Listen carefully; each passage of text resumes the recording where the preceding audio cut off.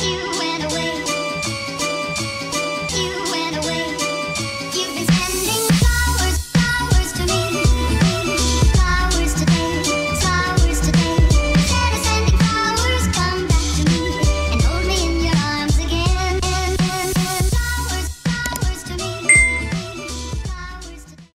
Sage Squad and welcome back to another video.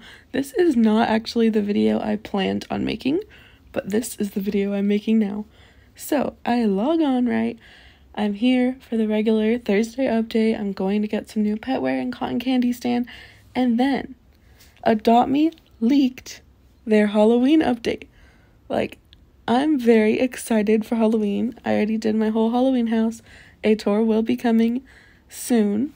So stay tuned for that. That will be on October 1st. This is a little sneak peek. But anyways, I will insert the clip right here. What do you guys think of this clip? Let's check it out. So as you guys saw in the clip, this was the picture that was actually uploaded on accident instead of the petware picture. If we get a closer look, we can see in the background there's some type of house with glowing windows. It looks really cute, a little spooky, so we might be getting a new house.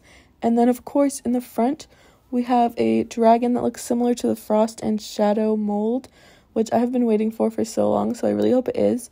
But the wings do look a little bit different. As you can see, it has like a claw on the top, and it appears to be dripping lava from its mouth, and it also has a glowing eye. And then the belly looks orange, as well as the top of the wings, and it has the black spots and the black teeth. So comment down below what you guys think of this leak. Are you guys excited? Do you think that the stuff is going to be added? What are you guys thinking? Comment below. But that's all I have for you guys today. Bye, Sage Squad.